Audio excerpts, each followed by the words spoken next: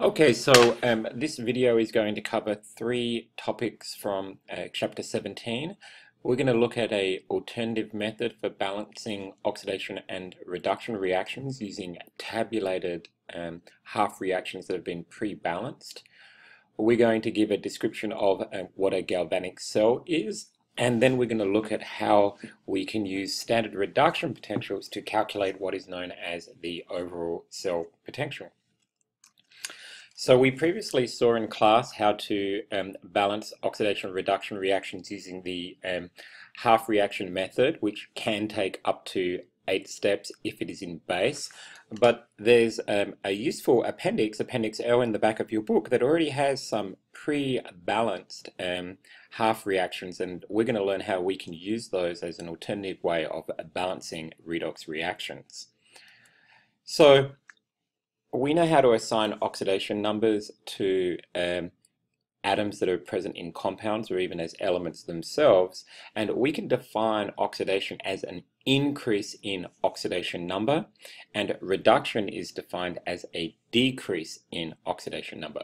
So here are two balanced half reactions, and what we can see is in the oxidation half reaction given here, the oxidation number of the magnesium increases from 0 up to 2. Whereas in the reduction half reaction that's given, the oxidation number of oxygen decreases from 0 down to -2. In the back of your book, in Appendix L, there are a whole series of common half reactions. And this is a different table from the one that you have, but it illustrates the same information. So you have your half reaction here, and then over here it has this thing called the standard reduction potential that we're going to talk about later. You can see that some of these half reactions are under acidic conditions, whereas others are under basic conditions. So you always want to be certain that when you're choosing one of these half reactions that you match the acid-base conditions of your particular system. What you will also see is that every half reaction is written in the reduction direction, so electrons are being gained in every case. If you would like an oxidation half reaction, you will have to flip one of the tabulated half reactions. So we can take two of these balanced half reactions and combine them to get the net ionic equation for a redox process as an alternative to going through the 8-step mechanism that method that we described previously. So you have to be aware of what's being oxidized and what's being reduced, and it takes a little bit of kind of mental gymnastics to work through this process, but I would argue that in many cases it can be easier than doing it the long way around. So here's the example. It says write the net ionic equation describing the oxidation of sodium by Cl2. So we have to think what is being oxidized and what is being reduced. So sodium is being oxidized, oxidation of sodium, so that by default means that chlorine is being reduced. So we're going to find the half reaction where chlorine is being reduced. So we look in our table and we find this guy here. 1 molecule of chlorine gains 2 electrons to form 2 moles of chloride ions. So the next part of the process is a little bit more complex because we want to look at the half reaction for the oxidation of sodium. So what we have to identify is the reduction that has sodium as a product. So we want to find this guy, the half reaction that has sodium metal, sodium solid as a product, and then we're going to flip that guy. So I look in my appendix and I find the reduction half reaction that has sodium solid as a product, and I change its direction. And here I am here. So now I have my two balanced half reactions. So at this point I just need to adjust one or perhaps both so that the number of electrons lost equals the number of electrons gained. And in this case that's fairly straightforward. I'm just going to be multiplying my oxidation half reaction by 2. So what I've done here is I've left my reduction half reaction alone, and then I've multiplied my oxidation half reaction by 2, doubling everything, and so that when I add these guys together, my electrons will cancel. Okay, so here's a more complicated example, and you can really see the advantage of this method over our previously described method. So what we're doing is it says write the net ionic equation describing the oxidation of nitrite ion to nitrate ion by oxygen. So what this is really saying is that NO2 minus, this guy here, is getting oxidized, which means by default that O2 is getting reduced. This is also going to happen in basic solution. So this would have been a real beast to balance the long way. So finding the reduction half reaction is going to be fairly simple. I just identify the appropriate reaction in the tables, and I make certain that it's under basic conditions. And now I need to find the reduction that has NO2 minus as a product and then flip it. So I'm looking for the reaction that has this guy as the product, this as a reactant, and then I'm going to flip it. And that happens to be that one. So I'm not quite done yet because I have to make certain that the number of electrons that are gained equals the number of electrons that are lost. So you can see that I'm going to need to multiply my oxidation reaction by a factor of 2. So there I go ahead and do that, and now I'm ready to add these together and cancel where I can. So I can see that I'm going to eliminate my hydroxide ions. I'm also going to eliminate my water here, and very important is all of my electrons will cancel. So here I am with my overall balanced redox reaction in base. So that kind of just speeds things up a little bit if we can learn to use these pre-balanced half reactions. Okay, so what we've reviewed is that redox reactions involve the transfer of electrons. Oxidation is loss of electrons, a reduction is gain of electrons. By using oxidation numbers, we can keep track of how many electrons are being transferred and what reactant is losing electrons and what reactant is gaining electrons. There are a variety of ways of balancing oxidation-reduction reactions. We learned an 8-step method, but this can be a shortcut to this method is to use tabulated pre-balanced half reactions, which we combine together to form the overall reaction describing a redox process. Okay, so the second topic that I'm going to talk about in this video is a description of what is referred to as a galvanic cell. So to begin with, I'm just going to talk about electrochemical cells in a general sense. So if we couple an oxidation half reaction by what is referred to as an external circuit to a reduction half reaction, we form what is known as an electrochemical cell. So what we're going to have are two separate compartments, one in which the oxidation half reaction is occurring, another in which the reduction half reaction is occurring, and then these are going to be electrically connected so that charge can flow through from one cell to the other. So at the oxidation half cell, in the oxidation compartment, these will be losing electrons, and at the reduction compartment, we will be gaining electrons. So electrochemical cells are generally classified in one of two ways. There's what we call voltaic cells, and these cells have the characteristic that the overall cell reaction is spontaneous. That is, delta G is negative. So as soon as we connect up the external circuit for these cells, electrons will start moving from the oxidation compartment into the reduction compartment. These cells are very commonly referred to as galvanic cells. These are an example of these types of cells are what are commonly referred to as batteries. The other type of electrochemical cell is called an electrolytic cell, and in these kinds of cells the overall cell reaction is non-spontaneous, that is, that delta G is positive. And in order for the reaction to occur for these types of cells, you actually have to continually input electrical energy. And a good example of one of these kinds of cells is the process of electroplating. If I want to gold plate a metal object, I'm going to have to continually input energy in order to make that process occur.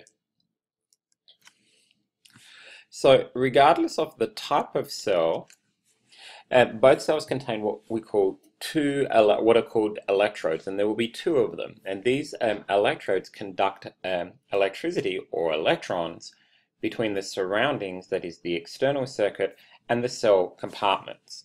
So the electrode at which the oxidation half reaction is occurring is called the anode. So it's important to remember that oxidation always occurs at the anode, and it's through this electrode that electrons leave the cell compartment. The electrode at which the reduction half reaction occurs is called the cathode, and electrons enter the reaction compartment at the cathode. So anode is where oxidation occurs, cathode compartment is where reduction occurs. These electrodes must be immersed in a conducting mixture of ions. Most commonly, this is an aqueous solution. This mixture of ions is called an electrolyte. It's an electrically conducting solution. In a voltaic or galvanic cell, there is a spontaneous movement of electrons through a wire from the anode to the cathode. So electrons will just move as soon as this is connected up from the anode into the cathode. So a little bit of labeling becomes important here. In a voltaic cell, the anode has an excess of electrons and it wants to lose them. It has an excess of negative charge compared to the cathode, which wants to gain some electrons. And therefore, the anode by convention is labeled as the negative electrode in a galvanic cell, and the cathode is labeled as the positive electrode.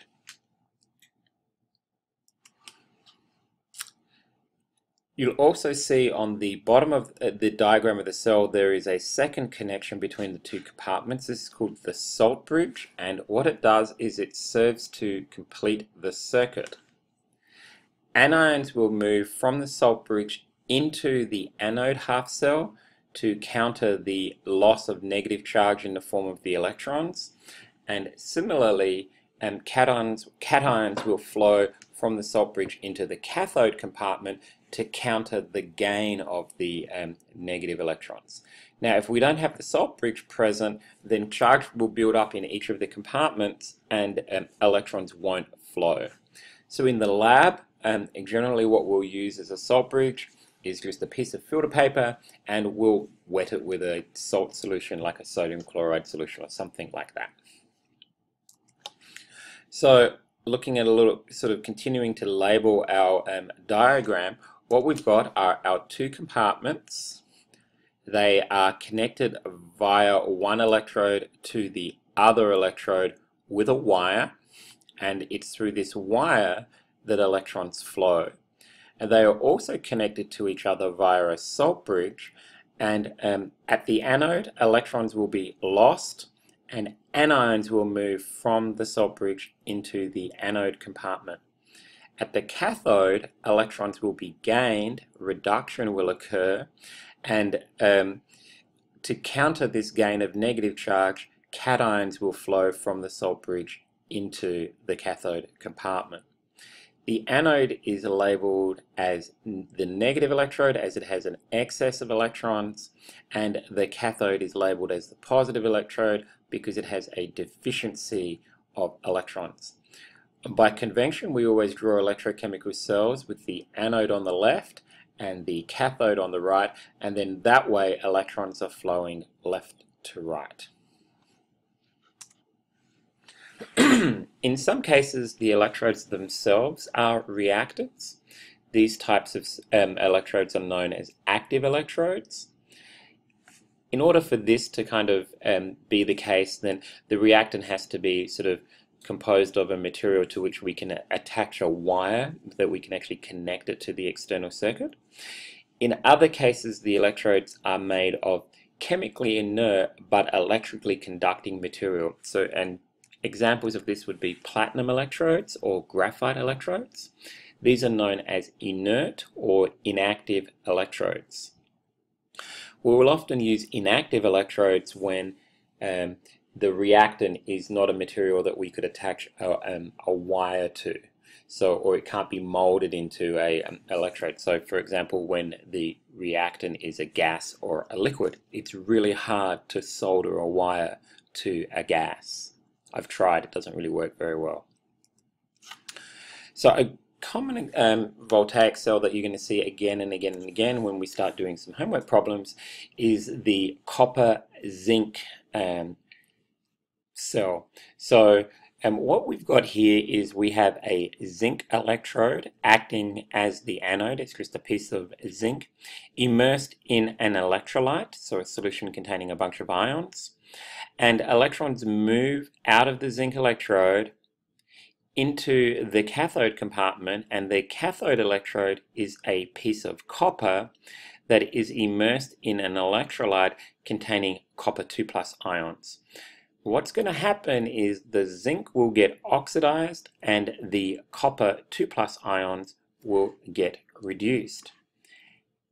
Anions will flow from the salt bridge into the anode compartment. Cations will flow from the salt bridge into the cathode compartment. At the anode, the zinc is oxidized to zinc 2+. So this is interesting. What's going to happen is solid zinc is going to get turned into aqueous zinc 2+ ions. So the anode will get eaten away. At the cathode, copper 2+ ions are reduced to copper solid. This is a 2-electron process. So what's going to happen here is copper 2+ ions, which are blue in color, will be converted to solid copper, and the solid copper will plate out onto the electrode surface. So what we'll see is that the cathode will actually get bigger, and we'll also see a loss of the blue color in the solution, so it'll get lighter in color. So adding these two half reactions together is fairly simple because they both involve 2 electrons. So the overall reaction is copper 2+ plus zinc solid gives copper solid and zinc AQ. And when you hook this guy up, it's really cool. You'll see that the zinc electrode will slowly get consumed. You'll see a fading of the blue color due to the copper 2+ ions, and you'll see the copper electrode, the cathode, will start getting bigger and bigger. So here is a sort of completely labeled diagram. The anode is on the left here. It's labeled as being the negative electrode. We've got a diagram of our anode compartment. The electrolyte, it doesn't matter what ions it contains because they're not involved in the chemical reaction. We've got a zinc electrode that's labeled. We've got a wire forming the external circuit through which the electrons move from the anode into the cathode. The cathode is labeled as being the positive electrode, and then we've got an electrode here that's made out of a piece of copper. We've labeled that, and that electrode is immersed in a solution containing copper 2+ ions. And then we've got a salt bridge at the bottom here. Anions are going to move from the salt bridge into the anode. Cations will move from the salt bridge into the cathode. And then under each half cell, under each compartment, we've written the reaction that is occurring. So what you see pretty quickly is that to write one of these diagrams, to draw one of these diagrams for every cell that we could conceive of is a lot of work. You know, this is not a convenient way of describing a voltaic cell. So we've developed a shorthand notation which is a lot simpler to deal with. So in the notation for a voltaic cell, what we do is we write the components of the anode compartment on the left. in the order that they appear in the oxidation half reaction, and every time there's a phase boundary, we put a vertical line. By convention, we put the electrode furthest to the left. And then what we do is we put a double vertical line, and then we begin to write the components of the cathode compartment. So the components of the cathode compartment are written on the right of the double line in the order that they appear in the reduction reaction. It says oxidation reaction there, in the reduction reaction, and again we use a single vertical line every time there is a phase boundary, and we always end with the electrode.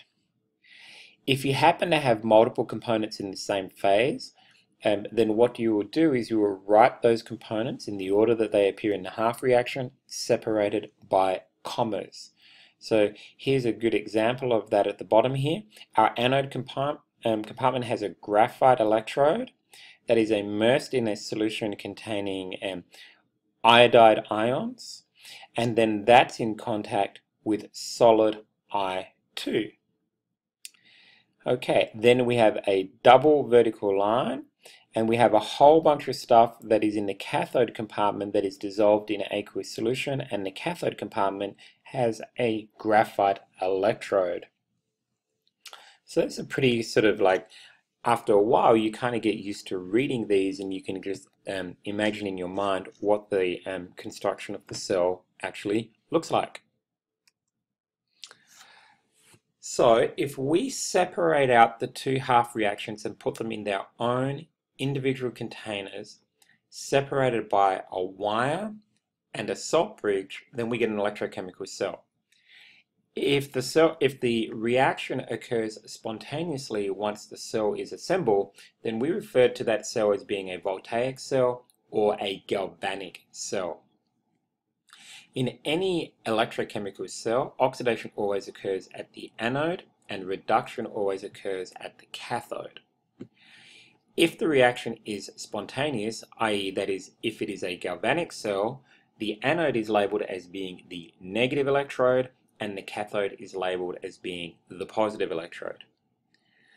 We should be able to draw a diagram of a cell and identify all of the components, but we should also be able to use the cell notation to describe the components of a galvanic cell.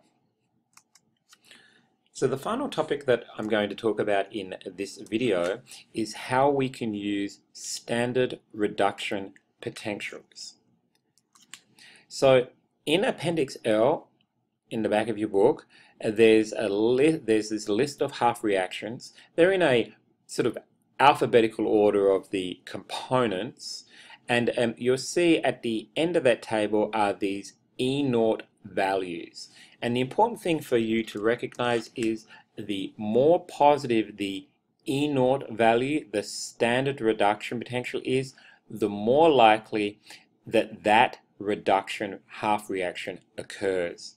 Now it's really useful to have a table that looks more like the one that I've put in the slides here when you're answering homework problems, where the standard reduction potentials are listed in decreasing order, because what we're really saying is this is the most reactive, this is the thing that most wants to be reduced and least wants to be oxidized, whereas at the bottom here we have the thing that least wants to be reduced and most wants to be oxidized, and that can be really helpful. If you reverse a half reaction, all you do is reverse the sign of its electrode potential. So here's the reduction of the lithium plus ion to form lithium solid, and the reduction potential for this is minus 3.05 volts. It really doesn't want this reaction to occur. If I wanted the electrode potential for the oxidation of lithium solid to give the lithium plus ion, all I would need to do is to reverse the sign for the reduction reaction. Now what you need to be aware of is that the electrode potentials that you're provided with are always going to be reported for the reduction direction of the half reaction. So we're never actually going to be seeing oxidation potentials. Any information that's given to you is always going to be a reduction potential. So whenever you see an E naught, you have to interpret it as being the E naught for the reduction. When you combine half equations to obtain an overall cell reaction, all you have to do is add together the potentials of each electrode.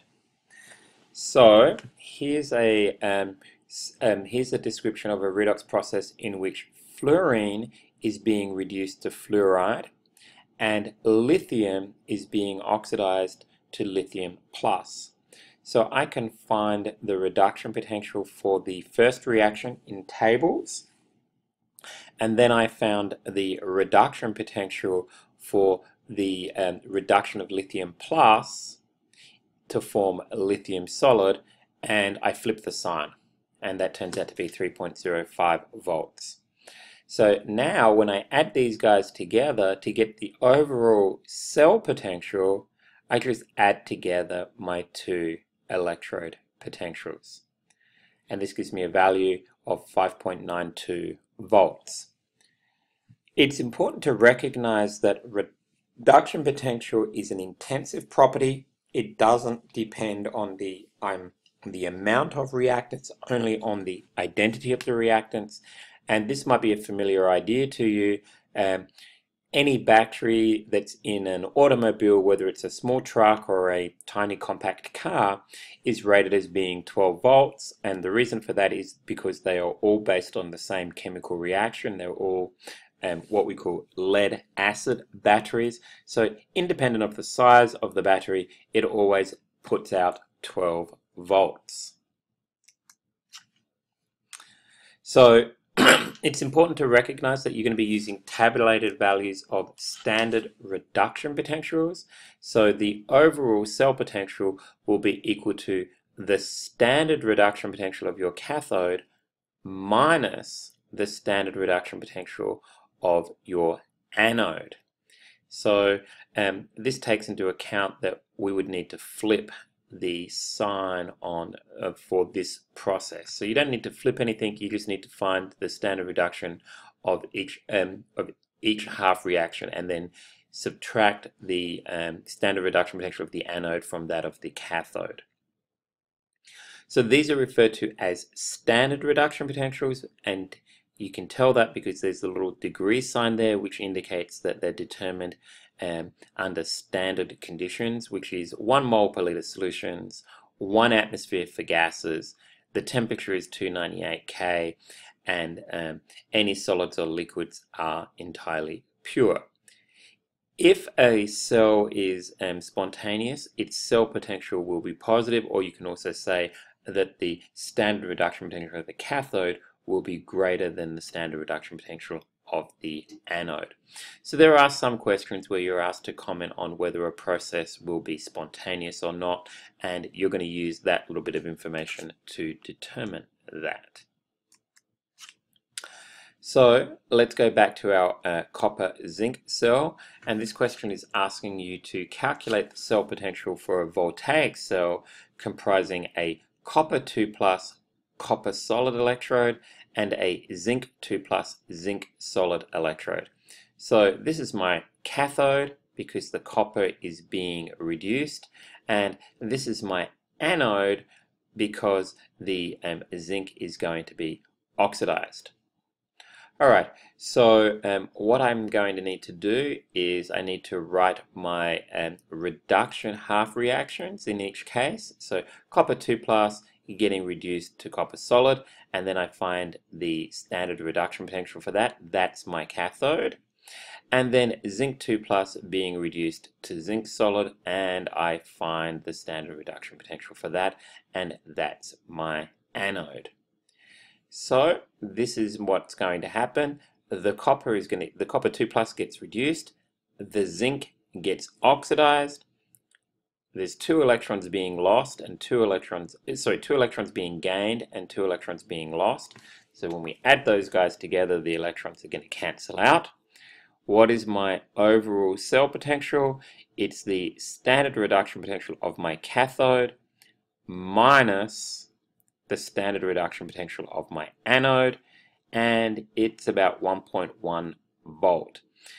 And this cell actually works pretty good. I've built this cell many times, and many of my students have built this, and it always kind of ends up being about 1.1 volts.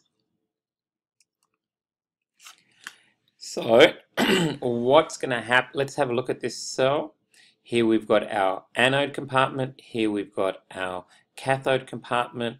Electrons are going to spontaneously move from the anode into the cathode, and if we put a voltmeter in the middle of our wire here, it would read 1.104 volts. Here I've described the cell using cell notation. This is what's happening at the anode. This is what's happening at the cathode. And so, yeah, this is kind of, everything that we would be expecting to be able to do in describing this cell. So zinc, you can see, really doesn't want to get reduced. It has a very low reduction potential. It much prefers to get oxidized. Zinc is very easily oxidized. And so for this reason, what people will often do is they'll attach hunks of zinc to stuff, and then it will become oxidized rather than the object that it's attached to. So if I've got a nice expensive boat propeller that I don't want to have rust away, what I'll do is I'll attach one of these what's called zinc anodes or zinc sacrificial anodes to my propeller shaft, and that will get eaten away instead of the expensive propeller. Also on things like bridges and pylons and stuff that are kind of sitting in the water that we really don't want to rust away, people will attach big old hunks of zinc to them. They're described as being zinc anodes, and those pieces of zinc can be periodically replaced rather than having your whole bridge rust away. Okay, so that brings us to an end of this video, just kind of summarizing what we learned about standard reduction potentials. The half reactions that are occurring in an electrochemical cell are characterized by their standard reduction potential. The more positive a standard reduction potential is, the more likely that that reaction will occur. The overall potential of a cell is given by the standard reduction potential of your cathode minus the standard reduction potential of your anode. If your electrochemical process is spontaneous, the overall cell potential will be positive, and the standard reduction potential of your cathode will be greater than that of the anode.